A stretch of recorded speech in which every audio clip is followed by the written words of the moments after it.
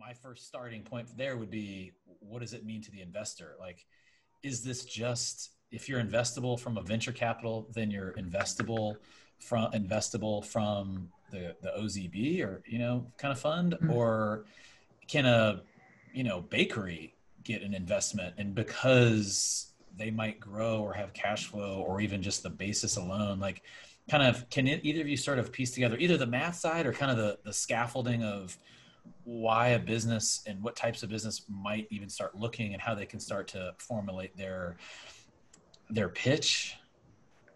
Yeah, so from the real estate perspective, I would say that what it comes down, like the first place to start is just to have a good broker who can run the numbers for you and tell you, is this a good deal or is it a bad deal? The broker is going to have their ears to the ground, and they'll have a pulse on what the market is like.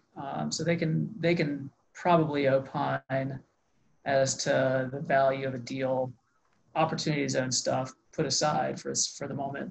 They'll probably have a pretty good idea of whether something's worth investing the time and money. And again, go back to the kind of the Turner phrase, the opportunity zone, legislation will not make a bad deal good, but it'll make a good deal great. So you want to find those good deals first.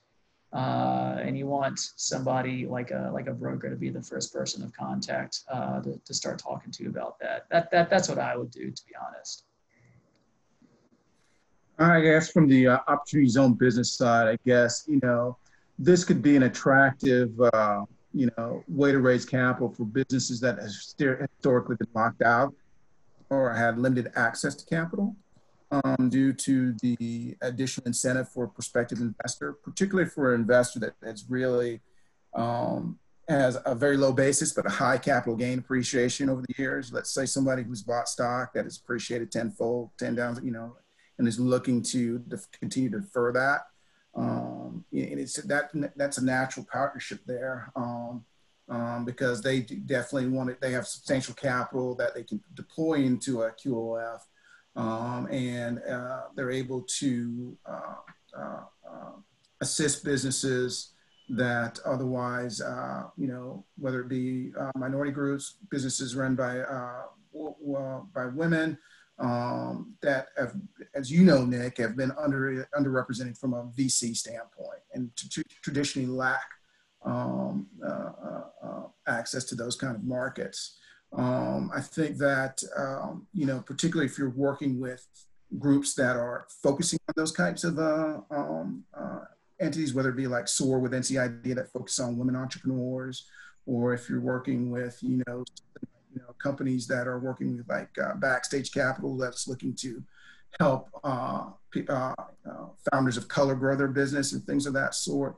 If that could be tied in in conjunction with what you see with traditional fund structures targeting those markets, I think there's a win-win solution there.